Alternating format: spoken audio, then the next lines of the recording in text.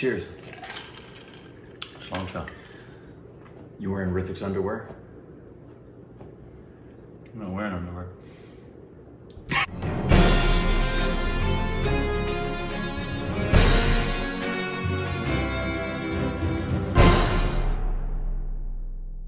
Namaste, I'm Kapoor Sons. Swagat hai humara stupid reactions, ye idiots. I'm Korbin. Mera naam Rick hai. And you can follow us on Instagram and Twitter for juicy content. It's on so Patreon, follow us on juicy. Shame! Follow us on our own personal YouTube channels. Links right down there for you. And Coronavirus! Today, what are we doing, Rick? We're gonna smoke a cigar and get some underwear for you. We're gonna do a movie review.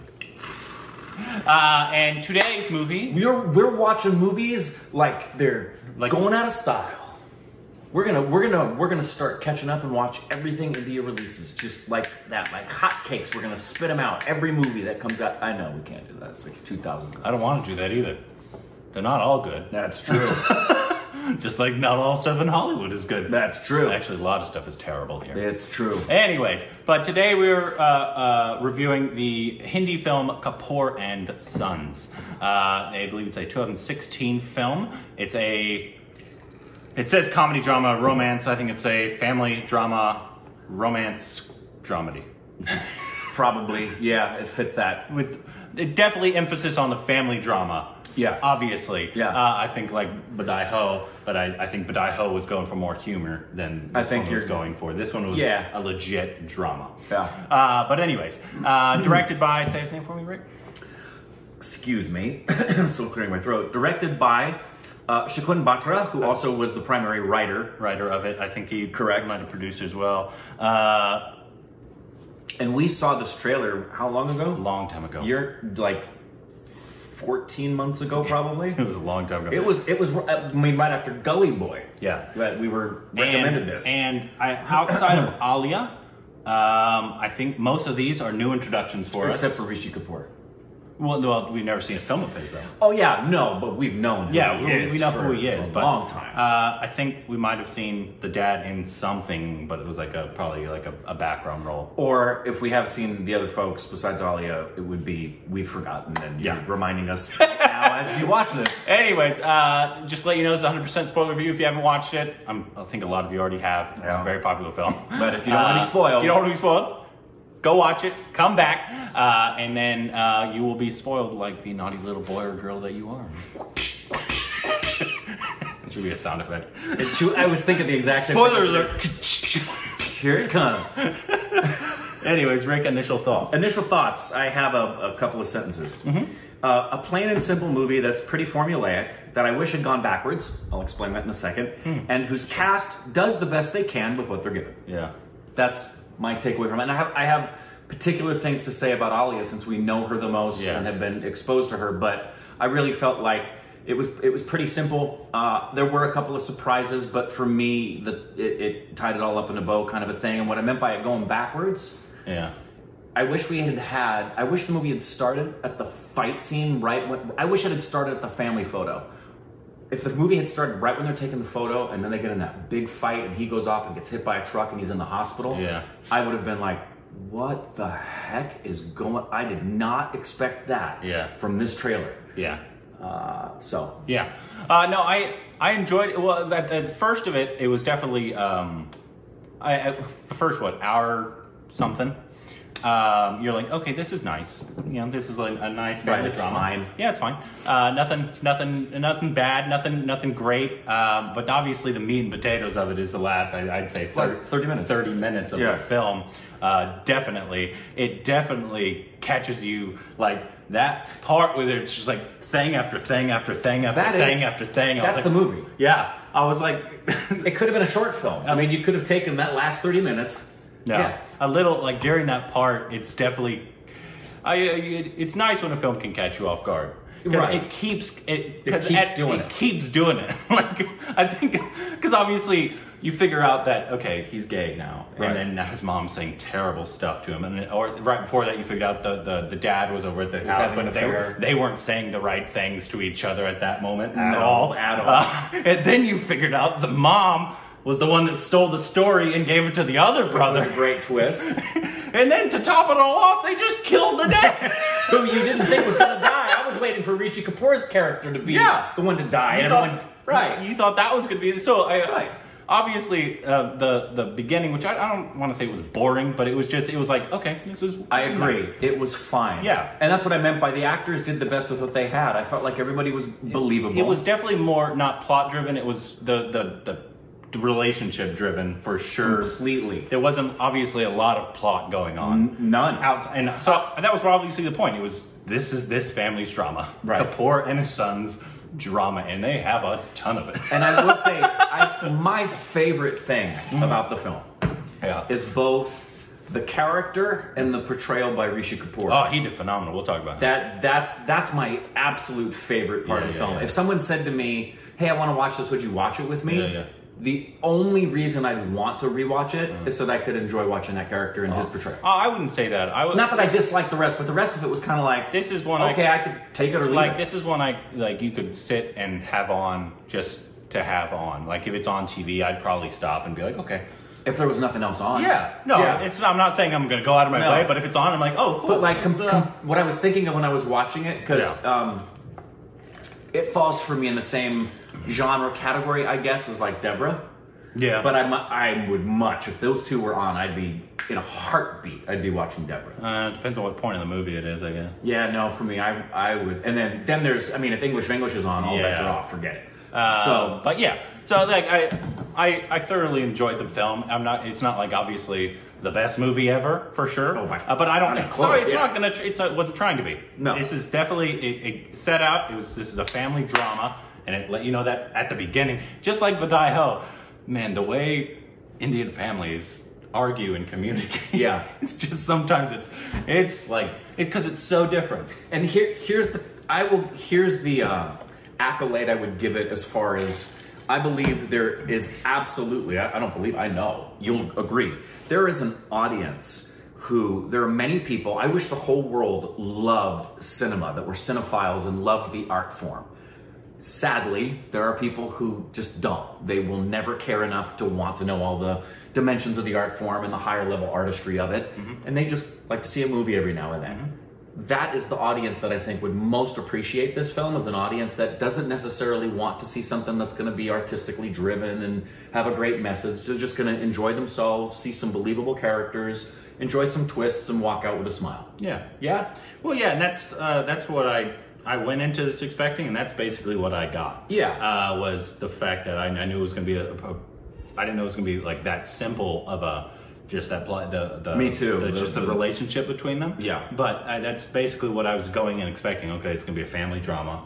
But then it turned into a really enjoyable film. It's obviously the end. I was glued to the screen. I wanted that to be the start during of the film. Basically that point. Me and my wife both watched it. Like when we got a gasp when the truck hit him. Me too. Me too. Because I was like, oh shit! I totally didn't see that coming. Did that? Yeah. So that I was sitting there. I was kind of bored. Although I loved the fight. I'm like, okay, we're starting to get into some nitty gritty. We're getting to the end here, and I'm watching him, and the thing hits him, and I went, okay, nice. Yeah, I did not expect that to happen, and obviously we kind of gasped as well when you found out the mom was the one that stole the novel. Yeah. From because obviously not the parents of the year for sure. These two. No. These two parents, like, they're basically the problem. Yeah. With this entire family. With the freak. The grandfather's great. The kids are they're fine, you know? That's the way, when he's supposed to be 90, that is exactly how I want to be when I'm 90. I want to be like that guy. Yeah, but the two parents are the ones with all the issues. Yeah. Because obviously he's the one having the affair. She's the one that took the novel from him. They clearly have a favorite child, which is terrible. And the only other and then obviously the mom was like all saying terrible things when he came out as being gay. And so it's like, the parents, actually, the actors who did them, phenomenal job. Great job. I totally believed them. I felt like they're just assholes. Yeah, I felt everybody was solid. Yeah. Rishi Kapoor for me was the standout. Yeah, we can talk about Rishi. Let's talk about Rishi. This is our first introduction to his acting in a film. And now we know it's actually one of his later roles, and not the stuff he's famous for back in the day. I thought he did phenomenal. I did too. I loved his character. And while the makeup wasn't, you know, Oscar level believability, No. it wasn't. It was still solid enough that it didn't distract me. Yeah, his performance definitely made up for it. And the thing I love, like most good actors in situations like this, is they're not playing the makeup. Yeah. They've created a character that you would have seen whether or not you had the makeup there. But it does help because he was supposed to be playing a 90-year-old man. They had to do makeup on him. Yeah. I couldn't even think of anybody unless they got an actual 90-year-old person. But why wouldn't you get Rishi Kapoor if you could do that and put makeup on him? Yeah. And I thought he was my favorite character as far as the writing of him, as well as the way he portrayed him. I loved his little message to the boys at the end that they watched, and I thought he was. Yeah, he did a great job. He was great. That little thing. Really, really good. The entire film, obviously, you were always just rooting for this old perv. Yeah. He was hilarious. I totally 100% believed him every single time. He was cool. You always want to have a grandpa like that. Heck yeah, you do. My grandma is like that. Yeah? My grandma, Betty Boop, is 92.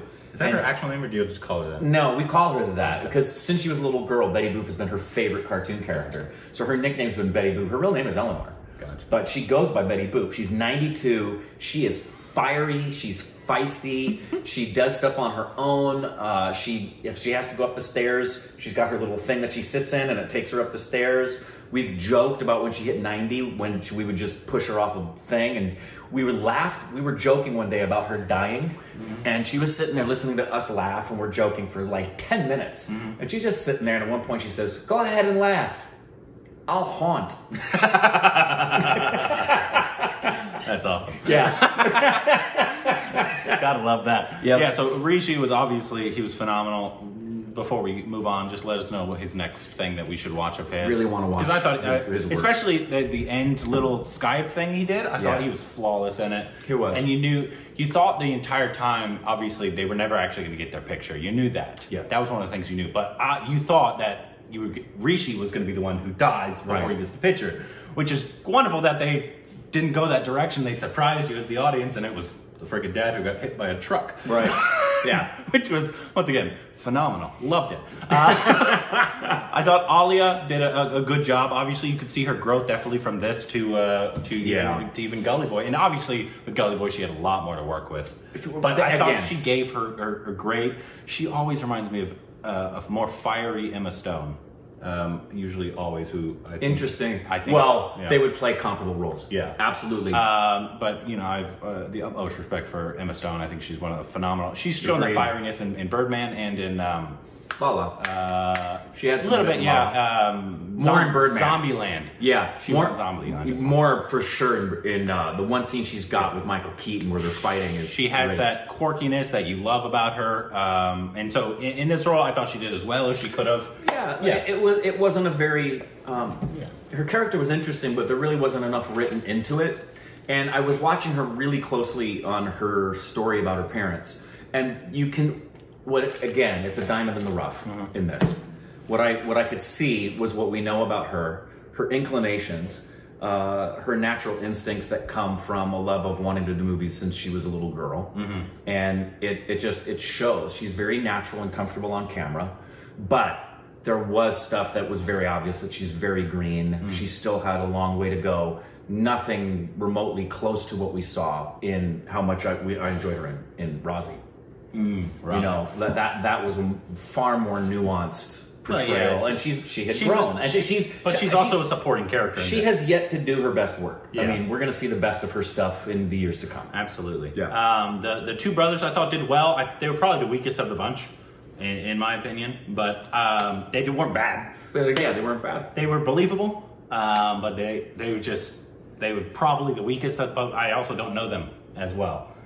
So this is the first I'm ever hearing or seeing of both of them, unless they've been in some trailers that we were on. Yeah. I just don't know. Yeah. I just don't know. But yeah, I thought they were fine.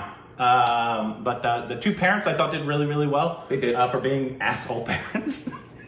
I love the stories that they gave them though, because it was a very complicated situation, you can say, towards the end. Because you were trying to figure, okay, so who he invited her, one which was stupid, to the because apparently, obviously, the family knows that she had an affair, right? Or he had an affair, and then she brought him, and then the wife justly is very upset by that, and then he says some dumbass shit. But that makes for a great family drama, you know. So you gotta. It's one of those things, especially towards the last 30 minutes. You're basically glued to figure out like all the terrible things these two parents have done. Yeah. Like if they I think this family probably wouldn't have any issues if these two parents were not who they were.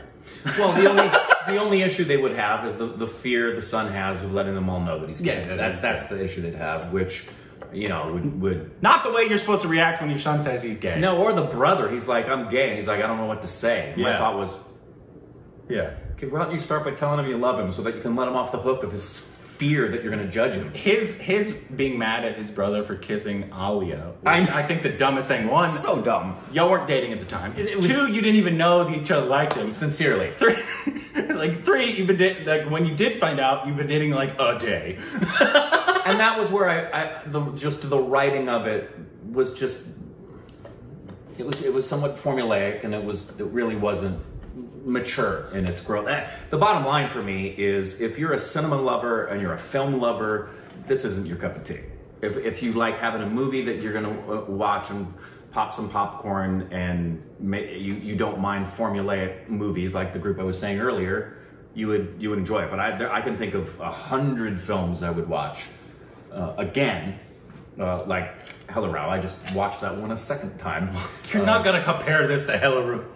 Like I said, there's 100 films I would watch again before I would watch this. We watched Hello before this. I think we set up Rick with some unrealistic expectations. No. Do not make the mistake of thinking that I'm trying to make a comparison between this and that. You just did, Rick. They're motion pictures, so they have a similarity in the fact that they both were made to go onto a screen. You cannot compare these two. You can. They're both movies. No, that's like comparing Avengers to Birdman. They're both movies. You can't compare them. I can if I want to. They're both movies. You're dumb. No, I'm not. They're both movies. Anyways, that's the review.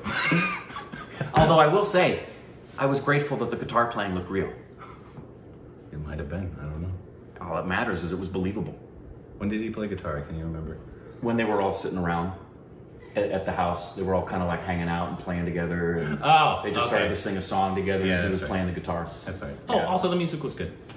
I enjoyed the music. Music was fun. The party number was fun when he first gets to the party with Alia and they have the bathroom scene. That was fun. A lot of joint smoking in this film. But, woo! We should get some joints, Rick. Oh, wait, you're old. Your joints are bad. Old people!